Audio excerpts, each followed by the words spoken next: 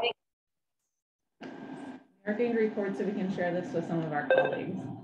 I can't advance my screen. There we go. So what are they? Well, basically a gravel beach. All beaches can be dynamic in their behavior, and in some sort of a dynamic equilibrium state where they change shape, but over a long time.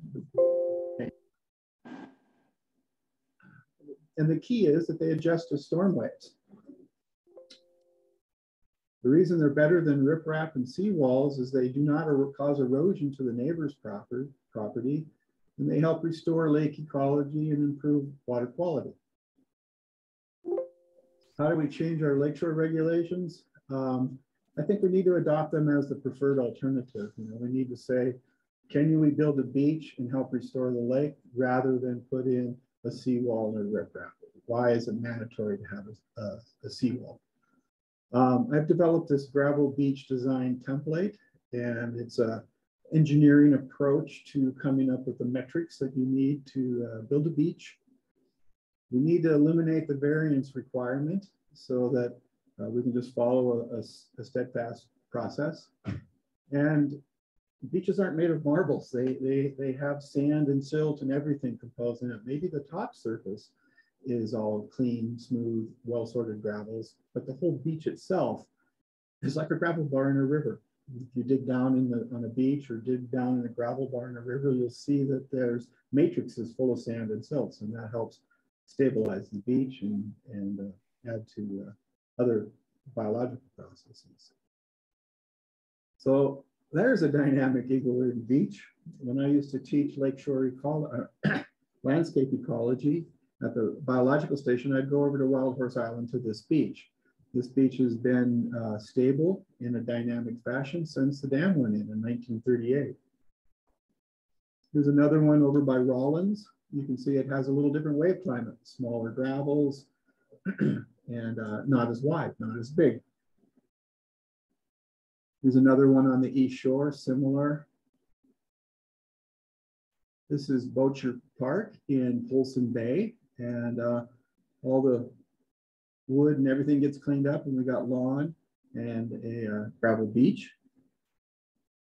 Here's another natural gravel beach. This is in the biological station, and it used to have a lawn on it, but the director there went and added a riparian buffer. And so this is really the example of what Flathead Lake needs to help restore what it has lost. This is the north shore of the lake. And Randy, this is what 2-inch screen gravel looks like after a year of wave action. Is that Osprey? This is, no, right near the river mouth. Okay. And this is about halfway between Osprey and the river mouth. It's 2-inch screen gravel. So it's basically lots of sand, silt. You can still see some of the sand in the original deposit there put down. And notice all the wood. Okay, that's another big component in beaches is cleaning up and getting rid of all the wood, because it looks unsightly to some people, isn't the best thing ecologically. Speaking of a nice clean beach, this is the beach we built last year in Lakeside Volunteer Park. This was a huge beach. It's probably the most material per foot on the lake because it has to have the capacity to facilitate lots of people. It's a public park. And so I think it's an appropriate use. Lots of people love to go there. I love to go there and watch people just swim. Nothing does my heart more good than that. I'm sure most of you have seen this picture. This is the biggest storm on Flathead Lake that I know of in the last 50 years that I've been here. So the Raven. Yeah, that's a Raven. It's a 1998 Halloween storm. And you can see the wave hitting a seawall in front of the Raven. At the time, it was throwing rocks the size of your fist over the Raven and onto the highway there. But also notice the breaking wave next to it. And so you can see the swash of the wave before it. So it's a beautiful contrast of how beaches deal with wave energy and how seawalls deal with it. Unfortunately, this is what it looks like now. We have a house built on what used to be a beach, a rock seawall, then one landowner that didn't put anything in, then another landowner that went the riprap approach. And that yellow arrow is showing you the direction of gravel transport. So this site is receiving a lot of gravel, and that's why there's still a beach persisting with all the wave deflection that occurs in this area. So just to give you a little idea, we kind of need to step back. Before the dam went in and Whitefish and Swan Lake operate this way, we have a base level that is during most of the year. And then when the rivers flood, the lakes go up with that flood, right, and back down again. And you get erosion along with this variable zone if there's a coincident storm occurring. But most of the wave energy is down at that low base level. The problem in Whitefish Lake and Swan Lake and some of the others is everybody's moving into that buffer strip area and building houses, and they have in the past. And so there's now seawalls and riprap and things going on there that are causing problems, because when the lake level does come up and you have a seawall and there is big waves, it's going to start causing erosion and reflection and scour around. So we need to find solutions for those lakes as well. It's actually quite easy, a lot more easy than Flathead Lake. So Flathead, it concentrates, because it's regulated now and held at a full pool elevation. It's actually above its mean annual level. It concentrates all that wave energy at that level and causes pretty severe erosion. The question is there enough material, gravel material, to stay on the beach, to make a beach, than to protect this new full pool shoreline? So if we go around the lake and look at a place like this, when the bank is mainly sand, like we see here, and right about Paul Comar's head, and he just happens to be the world leader on the planet in beach processes and sedimentation. Paul Comar was my advisor with my graduate work. So now only a small percentage of that material that lands on the beach ends up creating a beach to protect the backshore. This is over on Wild Horse Island, and you can imagine there's probably 30, 50 feet of eroded bank that's gone in to produce the little bit of gravel you see right there. This is Yellow Bay State Park. When I was a little kid, I could ride my bike on there. It was campground in this area. And as it started eroding, people would be pushing, like my neighbor Lyle Tinsville did most of this work, would push these rocks up for riprap, and then it would continue to erode behind it and continue to erode. So they just keep pushing the rocks back. It's not a properly built riprap. Here's one that's properly built. The red dotted line shows you where full pool would be. You have a nice riparian buffer, riprap, and then the lake. So in the summertime, this is not very conducive to recreation, to going swimming.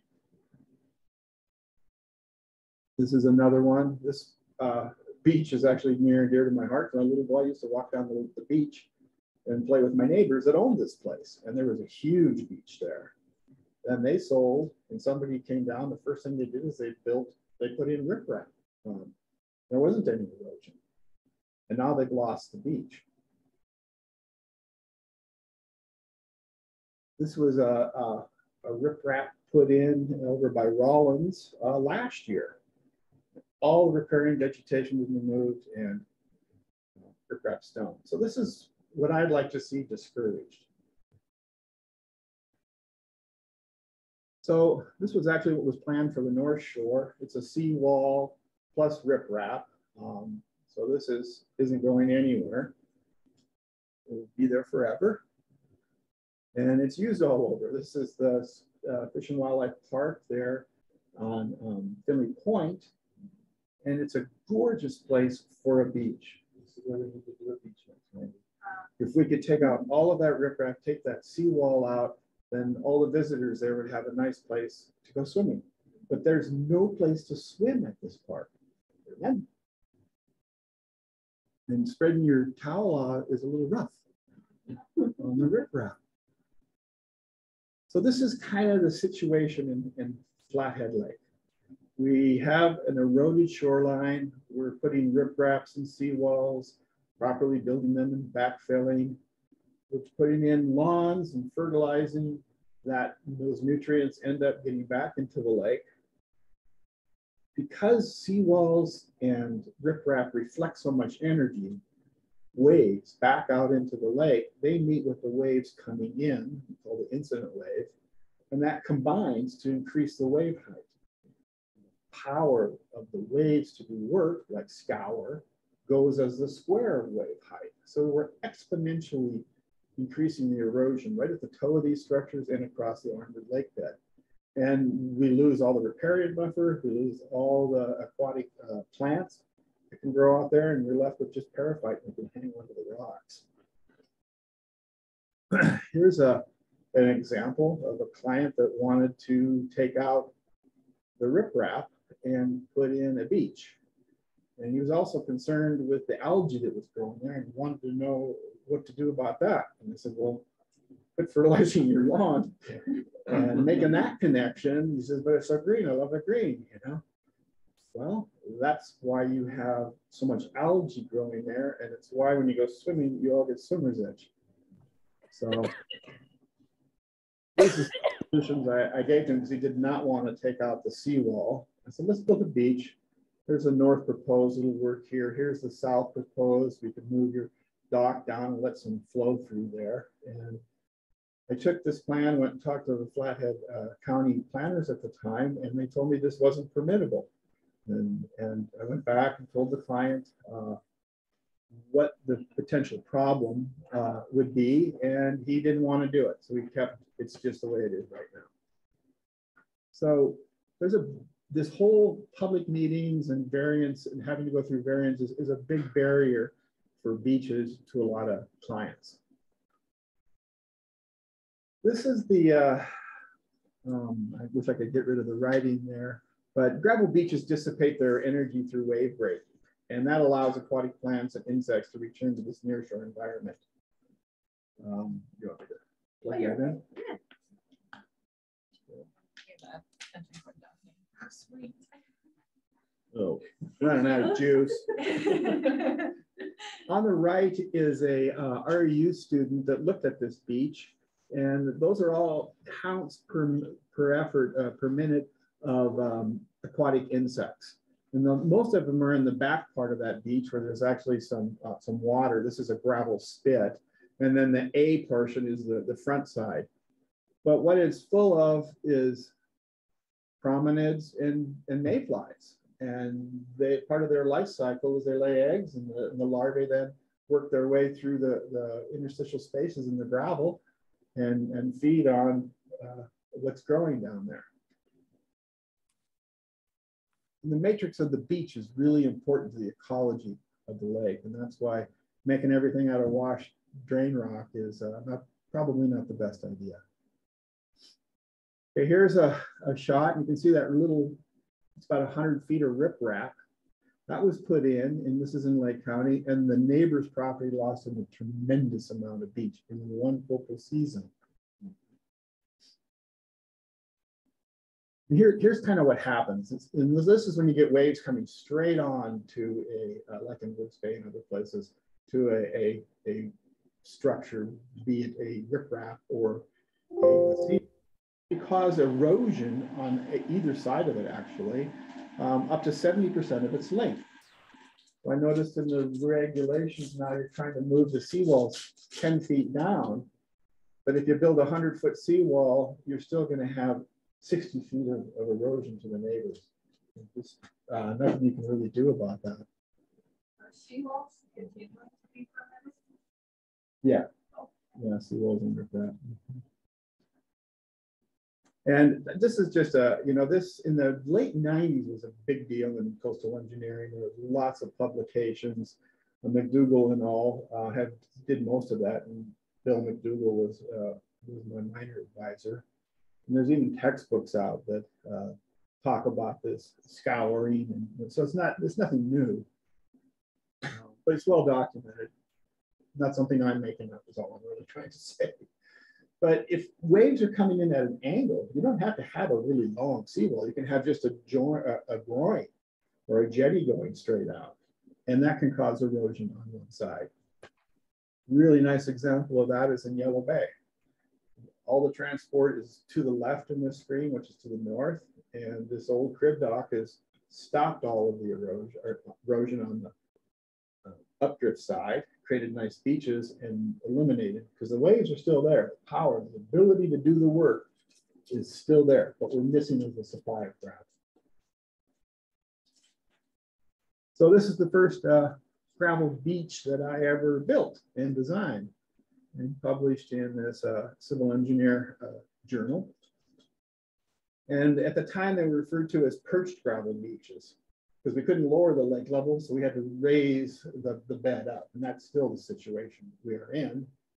And Lake County was the leader in this. Nancy and Jerry, I met with them and they said, yeah, we gotta give this a try. And it was fantastic. So we gave it a try. And you can see on the left there, that dark gray area, that's where all the erosion was occurring. And the little boxes with the X's is the seawall. It was a log seawall and it was filled with boulders. This is what that beach looked like the first summer in 1988. And this is what it looks like in 2018. All the logs have rotted away. And now the owner of this property is doing the same thing, pushing the boulders back up to stop the erosion that's occurring on his lakefront. And this is what that dynamic equilibrium beach looks like after 40 years. So what happens on this beach is waves break and swash, form the beach crest, and then the backwash comes back and meets the next wave breaker. And that's where a step forms. You can give it just a loose, all the waves, just a mixture of gravel, and all the big round will end up down by the step and across that flat plateau zone. And then the smaller gravels end up being on top of the beach crest. And you can see that here where the step is, and the plunge zone, and the various beach ridges that are made from different storm events. And how do they work? Well, they dynamically adjust by pushing forward through the plunging action of waves and the upwash creating crests. And after each storm that they adjust, they actually get stronger, if you will, more resilient to the next storm. It takes a bigger storm and a bigger storm. So the key is to figure out how wide to make it so you're not back into an erosion problem. And this is the same beach, and it's probably the second biggest storm that I've ever seen on Flathead Lake, and I was lucky enough to get some video of it.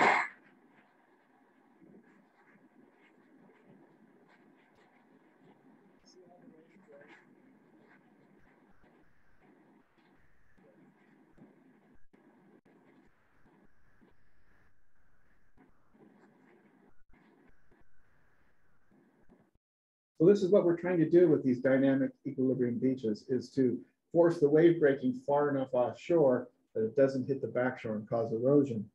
Now this is looking south. I just turn around the dock and look north, and we'll look at the riprap. Here's the riprap shoreline.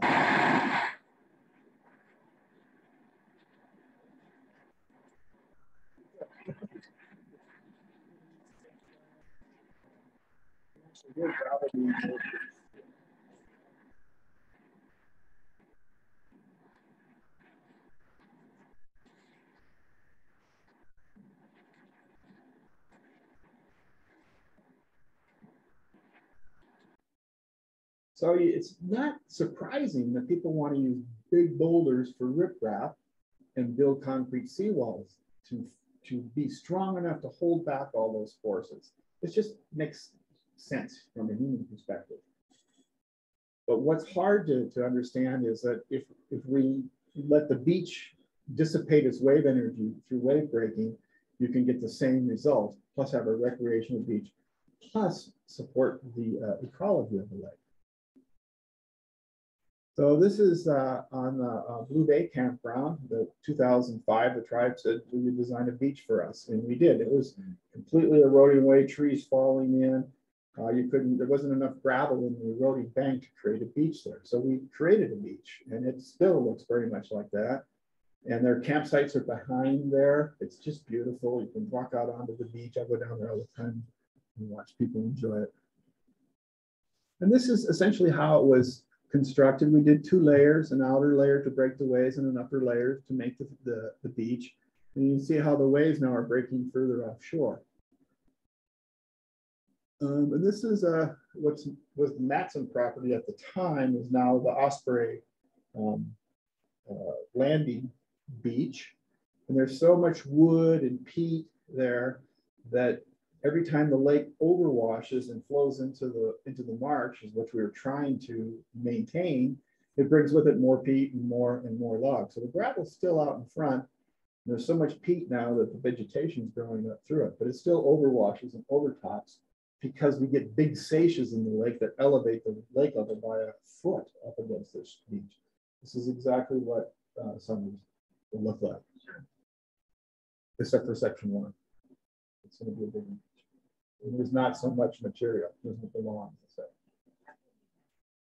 I'll show you afterwards. Okay. I don't know about section 1 now. Here's another beach in Polson Bay, and they don't have to all be straight to take home value on this one. They can be curved and kind of create or maintain the existing topography there. That's all dynamic. Yep. Delivering the white. Yep, all the white, yeah. And then here's the demo project on the biological station that we did. Was it 2 years ago now? Yeah, and it's seen some pretty big waves. This is a smaller wave, and what we try to do, what I do when I design beaches, is figure out how big the waves will be, how far deep into that breaking the plunge zone will exist, because the waves are just going to pound on it and push the gravel forward, and then how far will it run up till it's fully dissipated. This is a 2-foot wave with a 25-foot dissipation distance, and I'm showing this because I put this all into mathematical equations now so that you can read graphs and design beaches. So how do we change our regulations? Well, we have, I believe, adapt and require the gravel design beach template.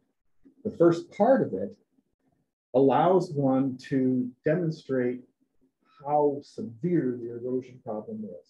Remember the first 2 slides, we looked at the big gravel beach with a large rock on Wild Horse, and then the one in Rollins was small. 2 different natural gravel beaches, so they don't all have to be big cobbles. It can be pea gravel and sand actually, or oyster shells. Oysters. So the whole gravel beach template is to do exactly what this little diagram is showing. How do we move the waves further offshore and maintain a gravel beach? How much material do we need? How thick does it need to be? And what grain size distributions do we need?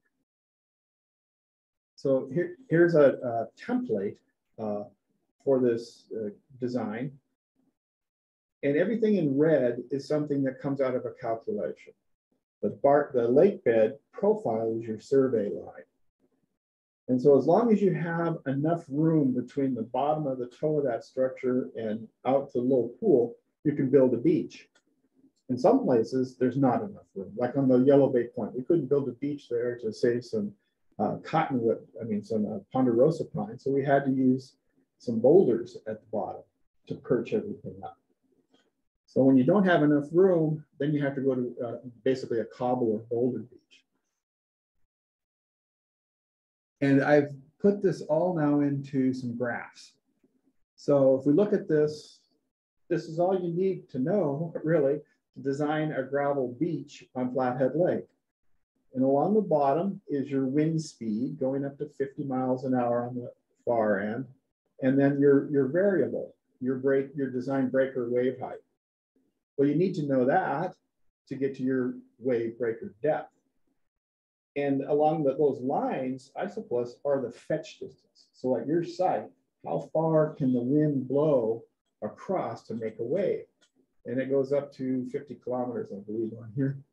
no, 25 kilometers. So that pretty much covers all of Flathead Lake with this diagram. We can see that if we want to design for severe wind event, a wind which is on the far side there, and the wind speed's 45 miles an hour, and about 2 hours, that's hit its maximum. Waves can't get any bigger. You see, we need 45 feet to totally dissipate that wave. But a storm event, more common, we see 30 mile an hour, 25 mile an hour winds quite often. They're going to produce, 3-foot waves, 2.8 foot breaking distance, and 27 feet of dissipation distance. And the plunge zone distances, that's going to tell you when you make your layers how far apart they need to be. So with these diagrams, pretty much anybody, you don't need to be a mathematician or a coastal engineer. You can work through it here and find out what you want to design for. And if you go towards designing towards severe events, it's more material and more costs. I just put this up here because it just shows what kind of equations go into this. The Hudson equation is the Army Corps of Engineers shore protection manual. And they basically say the mass of the stone, which is MS, goes as the cube of offshore wave height. Cotangent theta, theta is the angle between the beach and the water. And then my equations are quite similar, but I use the breaking wave heights and the run-up velocities on the beach, the velocities of the waves approaching, the friction of the beach, the slope of the beach, not just the cotangent theta. And the KR and KD are fitting coefficients. How well do rocks fit together? So if you use angular rocks, you could use actually smaller rocks. Smooth rocks like to roll, so you need bigger rocks or a distribution of those. And this is a plot of that. So everything in blue, that attrainment threshold, this is for, it goes up to 50 kilometers for Flathead Lake and bigger. That's rock sizes. If you look on the y-axis there, it's the intermediate diameter of the rock.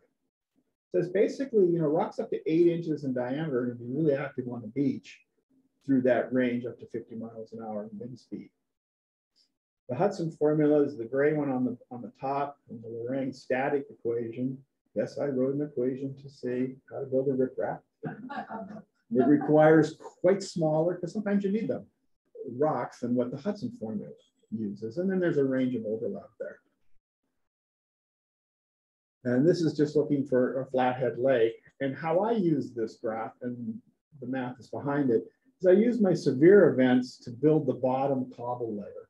I want that layer to withstand wave breaking against it so that the beach doesn't unravel and wash away. Typically why they do wash away. Gravel and pebbles make up the middle layer, and then the very top layer, it only sees the final uprush of the wave. And so it can be really small events, a really small gravel.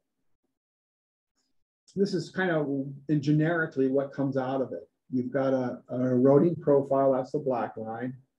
Here are the 3 layers. You can see where waves would break and severe storm would dissipate all the way to the top of this particular beach.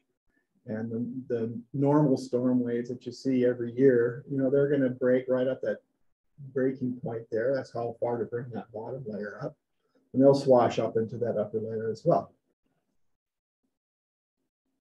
So this is one for Polson Bay, and that's a 10-kilometer line. And it's, almost 4 feet for a breaking height, breaking depth 3 feet. So those are big waves for Polson Bay. And we had a huge storm, so it can get to 4 feet, the breakers in this bay. Yeah, it's funny you bring that up because I got a picture of people surfing the Flathead Lake. So with Polson Bay, here's kind of the range from, a little over 1.5 inches to 3.5 inches is going to be your base layer. It'll be mobile, but only during, pretty much big storm events and severe events. And the middle layer can be smaller material, and of course, really small material for the top layer. And here's an actual plants project. And the very top one, we plot these onto the profile that exists there, and you can see how far in that would have to erode before it would stop eroding. And so this area needs to erode another 6 to 8 feet. And that's a pretty good objective mathematical way to quantify how bad your erosion is. And what we want to do now is move that offshore. And if we move it offshore to right to where the 2893 intersects, that would be like the minimum. So that's having a lot of faith in my equations. I would move it a bit more offshore. And that's what we did here. So, well, this is what came out of it. These 3 layers. I got another example. Here's one that has riprap and they want a beach. And you can see that if there wasn't riprap there, this would be a really severe erosion. That's why these people built riprap. But what they want is a beach. And so I said, well, how wide do you want your beach to be? Well, they said, we'd like to have at least 12 feet so we can be out there on a storm, watch it happen. And so, okay, we can do a 12-foot beach. That then creates your perched profile. Really see how that works? And then that's what it looks like with filling in with the various material with the little red dotted line showing how big storms would make a ridge. And I encouraged them and they were all over it. Let's bury that riprap or take. They didn't want to take it out. They wanted to leave it because it's security. It's a thing. Let's bury it and let's plant material. And this is what I think you can do in whitefish. This is like the solution for whitefish as well. And it can be much smaller because your waves are only going to be so infrequent and so much smaller. So we could dial in that design beach for Swan Lake and for Whitefish Lake, all the lakes that are unregulated. This is another client that had an erosion looking north. That's the picture. There's a big riprap there. And this is what the beach would look like at a minimal state for them. And then looking south, there's another big riprap you can see in that little indentation there. And they wanted to leave that riprap because they wanted to dock. And so this is a way to kind of find a compromise between the docks and the riprap. We could build a beach here, put a wall on that dock, and leave the other one open so that you could actually get a boat in there. It wouldn't fill in and defeat their purpose of having a boat. And I've had put a trimaran in there, so I was encouraging them to get a sailboat. And it wasn't deep enough for a keel. And this is what it looks like on scale. So you can see looking down in plan view.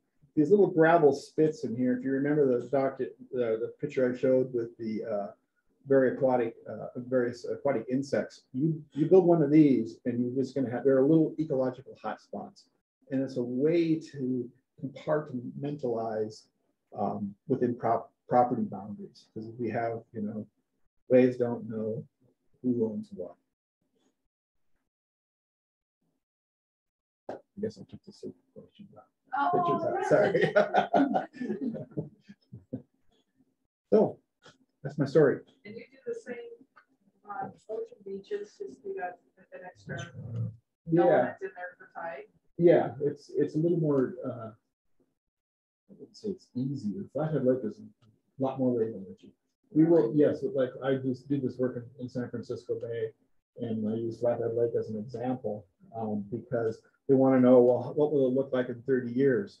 Well, because of one regular, it'd be like holding high tide for all year. So tides go up and down, and if you don't have a wind event, then everything gets wet, but nothing really washes away. And so it's more complicated on one end, but you got less energy to deal with it. Yeah.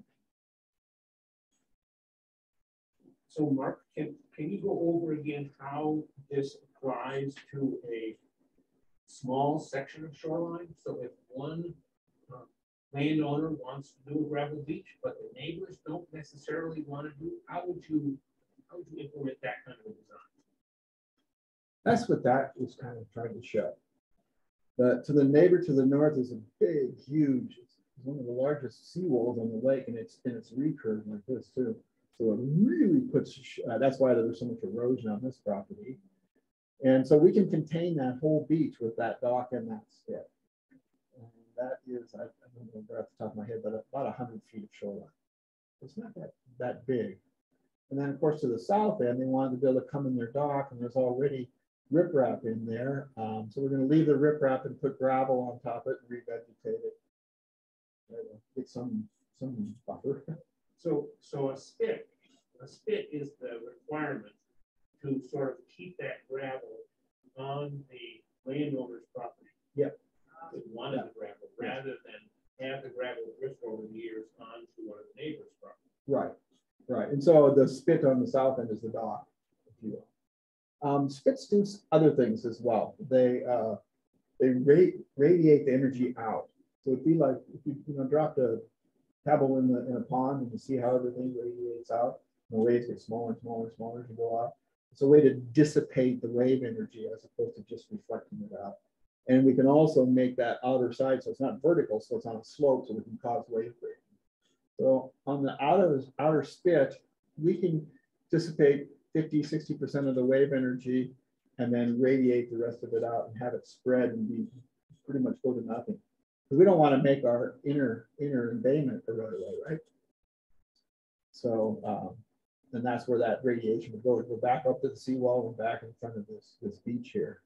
The other thing is that little tiny, and I love to work with wood. I would put root wads and all sorts of things in that spit when I find clients that are into that. Because when you put a root wad and logs in the ground, you all of a sudden have so many aquatic insects and juvenile fish all around. It's really the solution. And this is what Yellow Bay will look like in reverse. So can you also talk a little bit about costs? I think that there are people who would look at this kind of design and imagine the number of cubic yards of gravel and say, oh God, I'm sure I can put in a riprap beach cheaper. Yes. And maybe you can talk about two steps there. There's the initial costs, and then there are the long-term costs of maybe restacking the riprap or adding more gravel, and also that intrinsic cost or benefit to the environment. Yes, that's a really good question, Stephen. You framed it perfectly. Okay, so the volume of material for a gravel beach is more than the volume of material you need for riprap. So what it costs for that material sitting in the pit, the riprap material is cheaper. Right? Then the costs become how to get it to some site, and what are the logistics with bringing boulders versus gravel to a site. So those are how far away you are from the pit and whatnot. But what's not added into that cost is how much acreage you need to mine to get enough boulders to make a riprap. And so I was at the Woods Bay gravel pit that I use a lot and asked him how much, here's all those oversized boulders that people would use for riprap. And I asked him how much land it took to get that. And he said 5 acres. Right, and that's to make a, 200 feet of riprap. But that's not the cost. The cost that the client pays, right? The other cost is we're destroying the ecology of the lake. So what's that worth?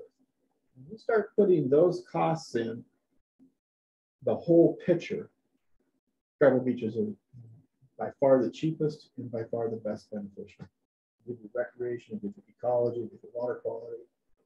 Yeah, so we're just not holding people accountable to those other costs. And it's not just on lake stuff, it's in everything we do. So I'm going to push you here a little bit, maybe. Do you have some numbers? How much does it cost to put in a gravel beach like this one that had 100, you thought the property was maybe 100 feet of property? Yeah, this one here was about $150 a foot for that upper piece. Okay. And so $15,000. Yeah, but that was like 6 or 8 years ago. Things have gone through the roof now. I would say on average to build a gravel beach, you're probably in the neighborhood of $200 to $250 a foot. Yeah, and then your long-term maintenance costs come back to how wide you want to make the beach. If you want to make it real narrow and ride that thin line between Saturday night and Sunday morning, it might not work. You might have to bring more material in. And this particular site had a road right to it, but they were going to build their home, and that road was then going to not be available anymore. So future adding more gravel to it would require using a barge or something, and that gets really expensive. Really expensive. Do you know how much it would cost to put in riprap? Riprap probably would have been around $85 to $100 if Woods Bay Pit would have had the boulders. Otherwise, they'd be going all the way over to, there's a pit in Summers, and there's most of the pits in Folsom Bay don't have a lot of boulders. And the cobbles they have are now all going to San Francisco and Los Angeles. There's trucks every day going out of there. Wow. Yeah, because it's a beautiful rock. So and then of course what you're going to require, if some people can do it real cheap, but if you're, like the one we looked at there on the other side, those were big boulders brought in, but they destroyed the whole repairing zone, dug it all out, keyed it all in, did everything you would to make a good riprap, and destroyed all the repairing. So that was a cheap fix. The road went right to it. But look at the costs. So the material costs might be half as much for riprap. I wouldn't go half, but yeah, okay, maybe even less than half. But it depends on where you're at. Yeah, right, right, if you're in if you're up there at Woods Bay to Big Fork, you need big rocks and a lot of rocks. The costs are going to be closer. If you're in Rollins, why would you build a riprap? So you could build us with this big. So the riprap has to be stacked, whereas the gravel just has to sort of be delivered and spread. Are the labor costs to build the riprap higher than the labor costs to spread the gravel? No, the riprap would probably be a little more expensive when you start adding all filter fabrics and things that they need to pay into that. Okay.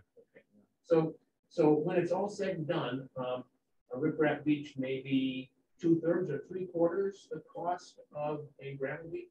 Gravel beach is still on average, yeah. Okay. I think that it's important to just have that feeling about what the costs are. Good. Yeah. The cost of the beach is going to depend on the slope There's that. of the shoreline, right? Yeah. If it's a steep drop off, you're going to need more fill. Yeah. So where there's more gradual slope, you don't need as much material. The one that you built for us at Yellow Bay was a fairly gradual slope. You didn't need nearly as much material to raise that beach up to its perch location in comparison to the lakeside park that you built, which was a really, really steep drop off. Exactly. Yeah. So that's another thing. But the cost would be, if you were trying to do the demo beach at the bio station with riprap, it probably would have cost more than that gravel beach in that situation. Because we had so much linear much linear feet, and you had to key in everything, dig it all out, put in, otherwise you'd be constantly pushing those boulders back like it was in Yellow Bay. So that was one of the easiest and cheapest beaches. Any questions from them? Yeah, I was just going to say, if you have a question and you're online, you can either drop it in the chat, or if you have your video on, you can raise your hand and I'll call on you. I have a question too. How does this tie in with like federal permitting for the Army Corps of FEMA, stuff like that? Yeah, you have to do the 404 permit, so all of the federal permits go first, and counties wait for those to come in. Your calcs and everything that you use to help with the permitting, they're widely accepted by the engineers who look at it. Yeah, it's the Army Corps of Engineers have been really, really easy to work with. Yeah, when I first graduated and finished my graduate degree, actually Army Corps brought me down to give seminars and talk about these equations and how to use it, because it was one of the biggest stopping points. What equations do we use? And there's been so much work done, especially in Britain and France. I don't know, Italy, so much work over there, Nova Scotia. So there's a program called X Beach now that gravel beach work. When it deals with the biggest problem we have in gravel beaches is the longshore transport. We don't have a place to go. And that is, when I do my design, see that the breaking waves there, that angle is, you want it to go to 0 to reduce the longshore transport. So I try to build the lobe of that outer breaking point. When the waves come in, not only do they build and break, but they refract, twist. And so you can reduce that angle a lot by doing that. So it's like a nationwide or a jurisdictional It's implementation? a nationwide. They don't, for private landlords, they don't. A little bit, yeah. And then the counties come in terms of the riparian buffer and making sure you build that back up. The state water quality folks come in. Yeah, and Janet Campbell's adding that here on the south half of Flathead Lake, there's a CSKT tribal permit. Yes. Part of that. Yeah. Add that in. Yeah, there's a tremendous amount of permits, especially for gravel beaches, because like in Lake County, it says no beaches. So you're automatically have to go to a variance. So it's a much longer process. Yeah, it's a much longer process Say Lake or Flathead? in Lake County. Lake. One of the more difficult things in what I didn't write that I would like to see go away is flooding. This flooding, I mean, especially in Flathead Lake.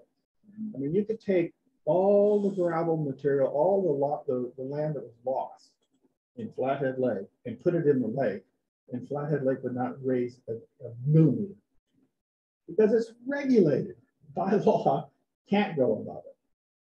But you can also start doing the calculations, and that it's microns on most of these projects, how much you would raise the lake level. So that's a You still have to get a floodplain. what? You still have to get a floodplain. Yeah, and that should be dropped in Flathead Lake. The floodplain permits, what they're built for is for creeks. When you build you can build a little jetty in a creek or a river, and that there's flow resistance to that, and that backs up and then floods your neighbors.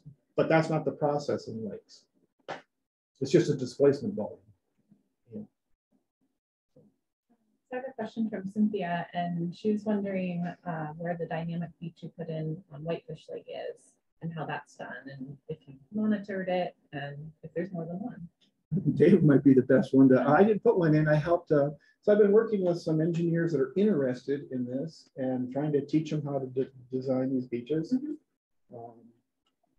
And with a landscape architect that's been really helpful and and he's the one that's been taking the lead in Flathead Lake. So I come and help him. When he does the design, says, Mark, will this work? And I say, well, you want to try this a little bit and try that a little bit. So has it been? I think there's 2 of them that have been permitted, right? Yeah, I have a report for one of them. It's at 300 Skiles Place. It's between City Beach and Bay Point. Yeah. We don't have any long term. We've been trying to get Kurt to give us some council for that. So how are they working? And give us the results and so we get back to some.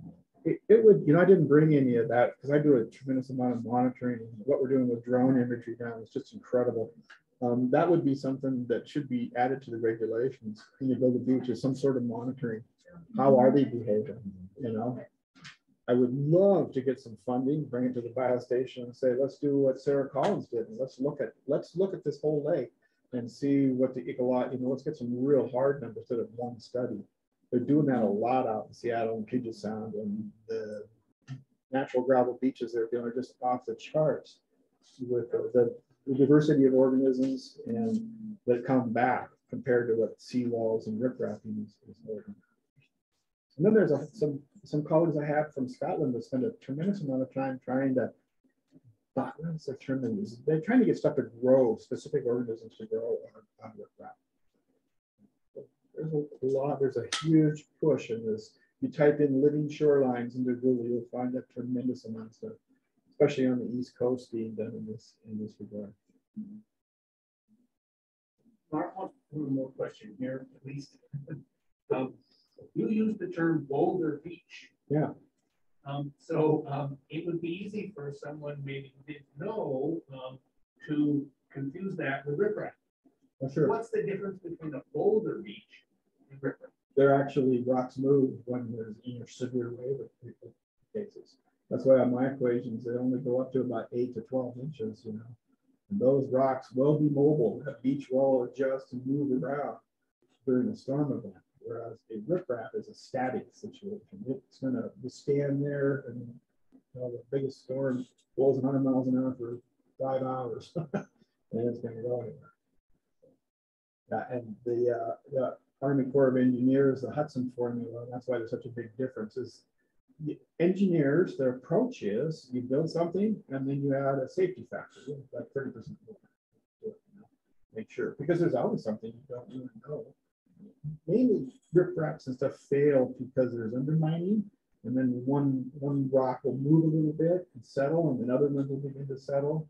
Seawalls the same way, they get scoured on the toe and then they just tip over.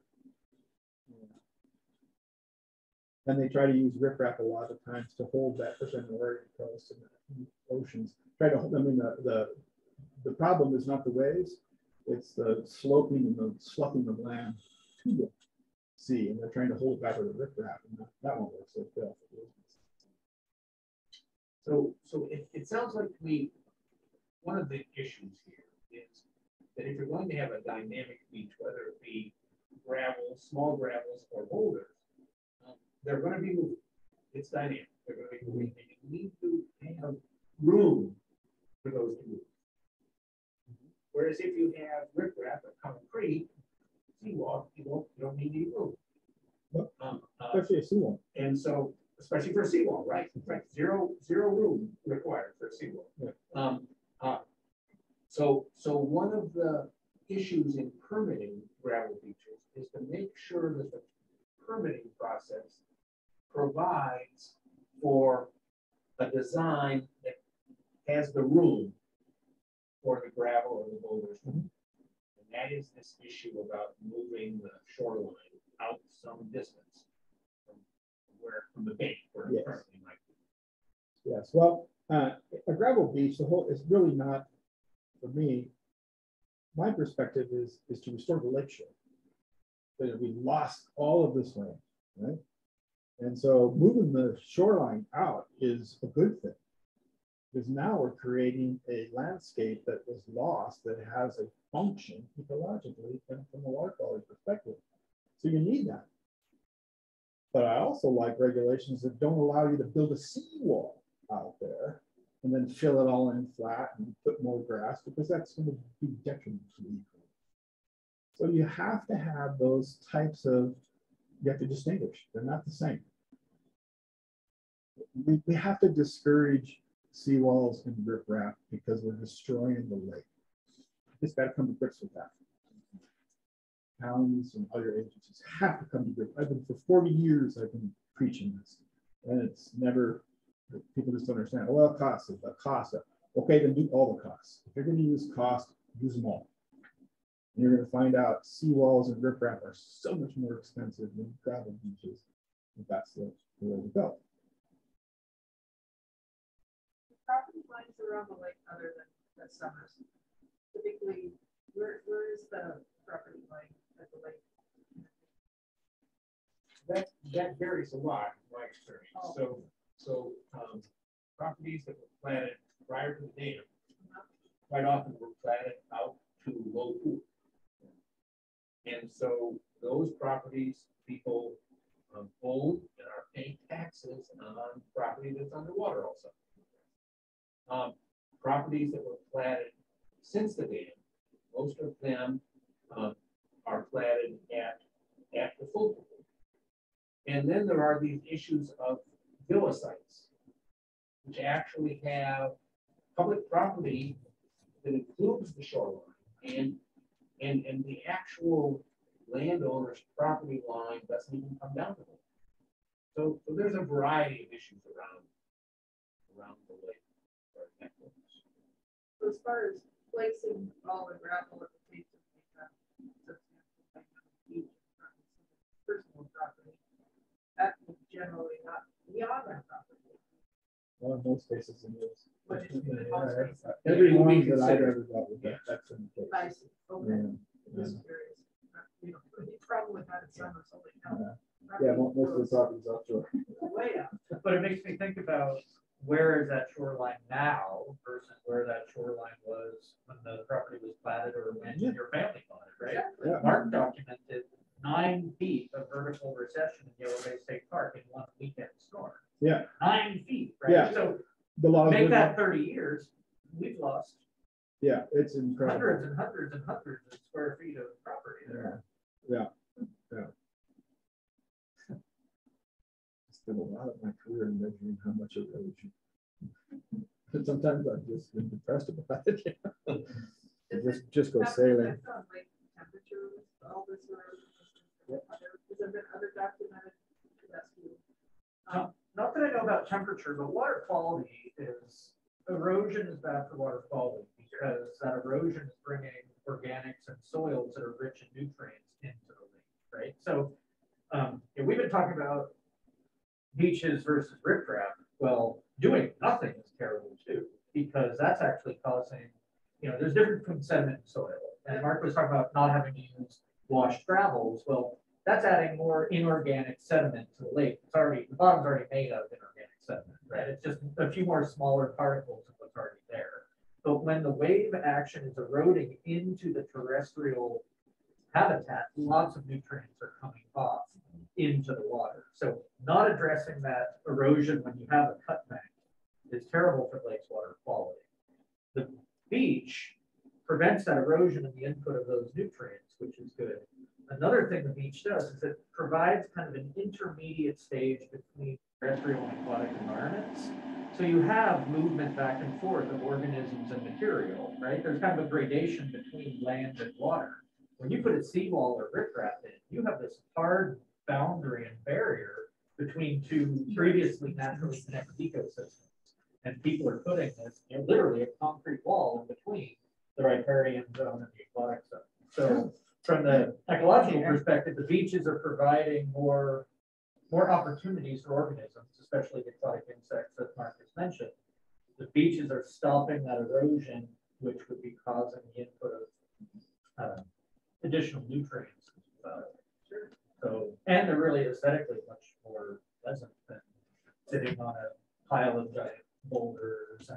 And for us at the station with the demonstration project that Mark did for us, we now have a whole area of our shoreline we never accessed before because it was dense forest up to a steep drop-off cut bank. Sure. So we always pointed people towards that as our swim beach, but there was no way to access it. There was no beach. Yeah. So like you'd be on the shoreline and you'd jump into waist deep water that was a jungle of boulders and stuff.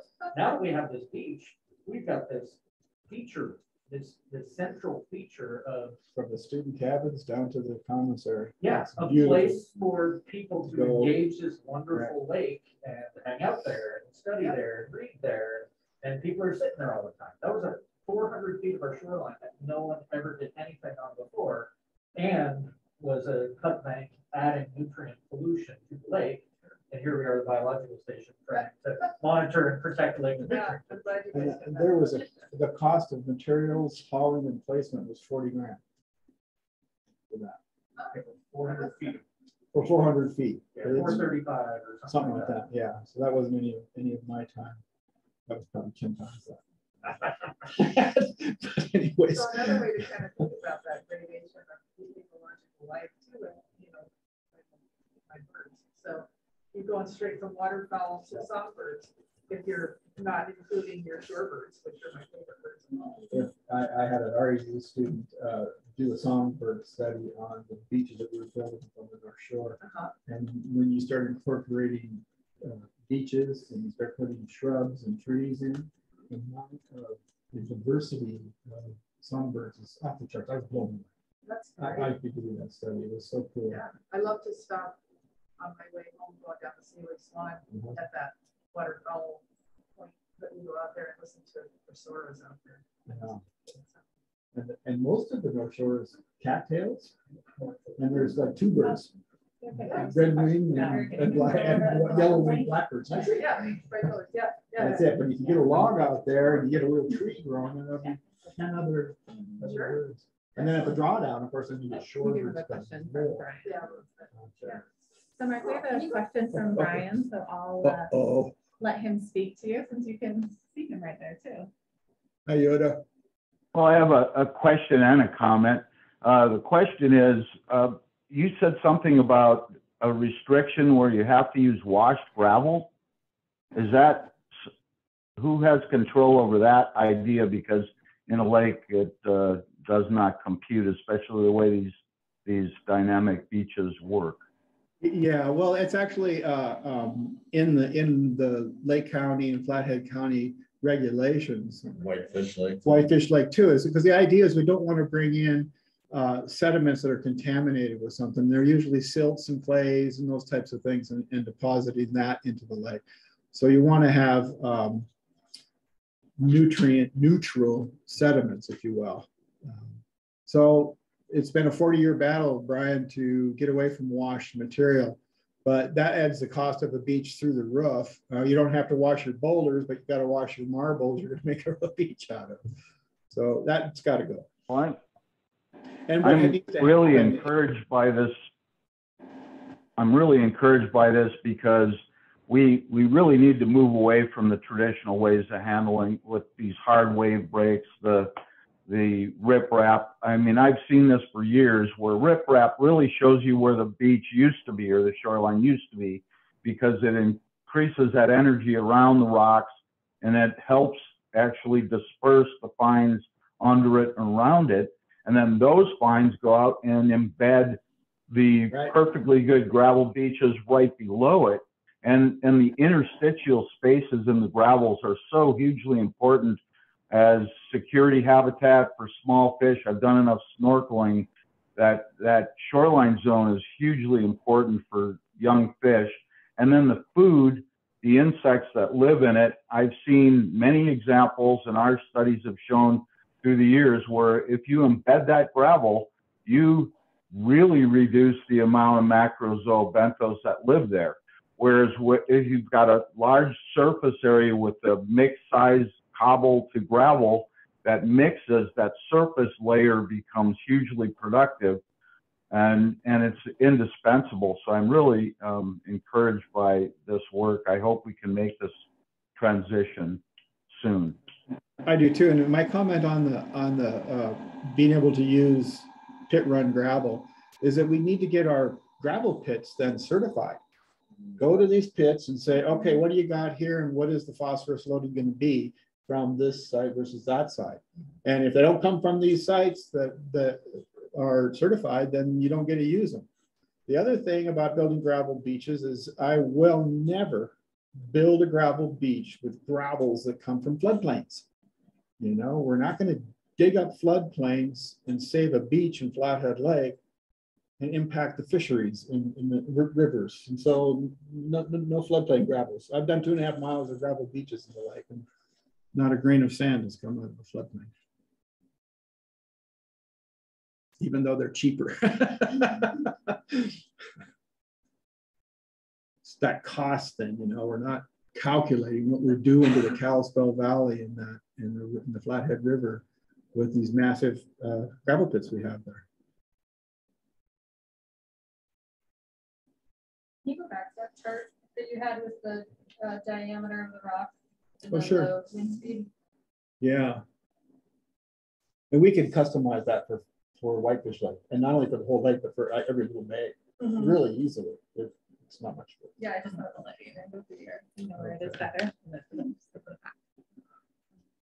If you notice on all of these, all of these diagrams, everything's based upon the wind speed at the bottom, because that's something that people can relate to, and it drives all the equations anyway, versus how much fetch you have, which is the dotted line. And that takes you through those equations I'll show you to give you these intermediate diameters. And I did not name it the Lorang dynamic formula. That's actually in the literature. It's been out for 20 years, and now a lot of work in New Zealand where people refer to it as the Lorang formula. And I reformulated it to go to boulder deposits and determine if it's a cyclone, a hurricane deposit, or if it's a tsunami deposit. And that's because I didn't show you that, but wave period is in the equation, so you can back solve out for wave period. And so then that's being used now for hazard mapping for tsunamis, because tsunamis versus they give you a few hours, maybe days to get away, and a hurricane can give you weeks. And so when you're talking about planning and where you put schools and hospitals and bridges and these, it's a huge deal. Or condos. Brian and I were just out. We went through a tsunami warning. We were sailing our boat down from my sailboat from here in Kingston, and we woke up in the morning to tsunami warnings and fog. I said, "Okay, Brian, I'm gonna put a pot of coffee on. Let's see what happens." Because we couldn't go anywhere, except run up the hill, and they were expecting to have really strong currents in marinas and whatnot. And we didn't get it in Kingston. The fog didn't lift because of the tsunami. I think it's important to note that the technology and approach is not new, it's just new here, right? The coasts and Europe and other countries are way ahead of us on this. Soft structures have been used for decades. They've proven to make it through hurricanes better than hard structures. Just here in this interior world of Montana, we don't have the connection to the big water. So it's kind of adapting an existing technology from elsewhere to here. And a lot of that, as Mark knows, is informing the regulators, informing the public that this is a viable option and here's why. Right. One of the biggest problems, frustrations I've had in the last 40 years is how do you maintain the knowledge, and that's why the guidebook. So I'm going to be trying to, the next stage now, work with both of you guys to put a guidebook together that, is, okay, here's let's say a 10-page booklet that describes how to build beaches and what are the factors, and then how do we condense that into a 2-page fold out or a front and back fold out. And because I think that's one way to preserve the knowledge and keep people going and help the planning committee. I would really say adopt the gravel beach template, because it gives you a objective way to force the clients to determine how bad their erosion problem is, instead of just we need big boulders for every place in the planet. That first beach or second beach I showed you near Rollins, that was just a quarter mile from the massive boulders that were 3 feet high in that other riprap. It just shows you how out of whack things are. Well, I gotta give you a lot of credit for talking about putting together a template or a how-to booklet, because as somebody who is, could be trying to protect their trade secret or their patent, why would you do that? That's money out of your pocket, because most people can really get into this and start doing it more with less consultation and doing it more grassroots and hands-on. Then that's less business for you. So you are doing this. Besides, it's your passion. You bring your passions. That's why I do it. I grew up on that. We watched those waves on those beaches. That was a beach I grew up on. And the neighbors sold their lake lot. And this guy moved up, and in one summer, he cut down every single tree on the lot. Giant ponderosas, Douglas firs, and it's actually the bottom of Gunderson Creek, and it would emerge on the property, and a little spring brook there, and it was a paradise for these kids growing up. He cut it all down, filled in the wetland, built a house on it, and a riprap, and a seawall, all in 3 months. I cried every day. And then my beach watch away, there's giant trees. And, yeah. Well, thank you for your dedication to our environment in perpetuity. It's very handsome. He's been hammering me. He's been pushing this for 20 years. And his big deal is he's been a huge supporter. Is what's the move beyond Lorang plan? We must have that. It's really important that we talk about the, what we're leaving our kids behind. Yeah, if you use this, you get down to there, that's anybody with some engineering, and anybody can use these to design a beach. All the way down to all those equations are in those graphs. It's all in here. I'm trying to get, and wind speed, that's something everybody can relate to, Have you ever been out and wind blowing 50 miles an hour? It's hard to stand up. But it hasn't happened. And how long does it, you know, there's some other things that go into that. And you want your beach to be dynamic through various events too, you know, hold up to the severe events, really move around storm events, and then the calm events. There's nothing better. One of the best comments I ever got was Bob Keenan owns property on the North Shore. And he put in a just massive amount of riprap when we were building the Matson property at beaches. And of course, I'm opposed to it. So I'm writing these letters to every corner saying, no more riprap. I didn't know Bob at the time. He's since become a good friend. He calls me up and, okay, Lorang, what are we going to do? I said, well, let's build a beach, Bob. He goes, okay, we'll build a beach. And so I went up there, and it was about 1,200 feet of shoreline. He already had the riprap. I told him I wouldn't help him if he didn't take the riprap out. So we took all the riprap out, and we built this beach. Didn't have these equations, you know, so I was kind of doing it by the seat of my pants. How I live, I think. But nonetheless, we built a beach. Bob calls me up during the first storm. He goes, Mark, listen to this.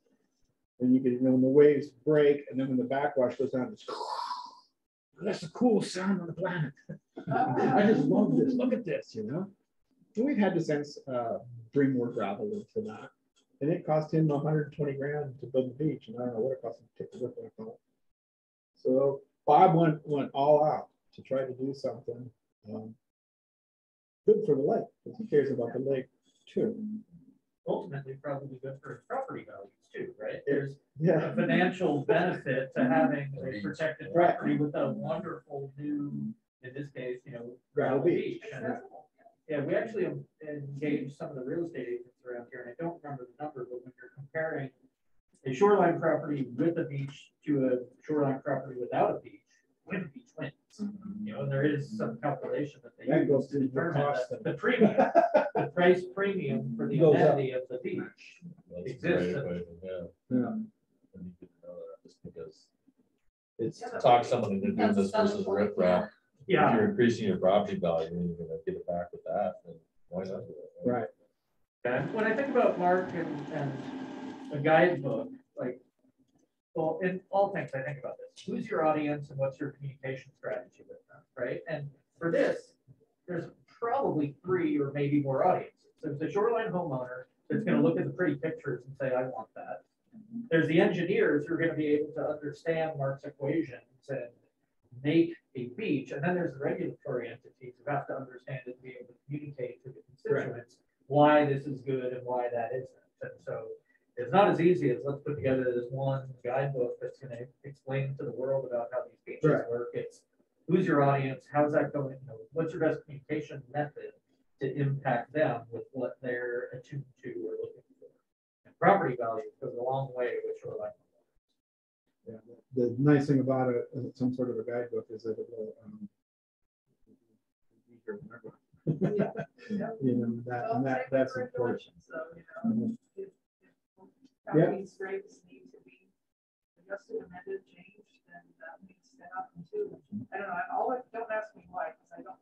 I'm a master's or a PhD, but I'm always thinking that would be a good graduate paper. That would be a good thesis or something like that. Now, you know, there's regulations aren't sexy, but the science and the math is. But you know, you work with enough students that could be a senior project to do a first draft and some amendments to some of these regulations to get.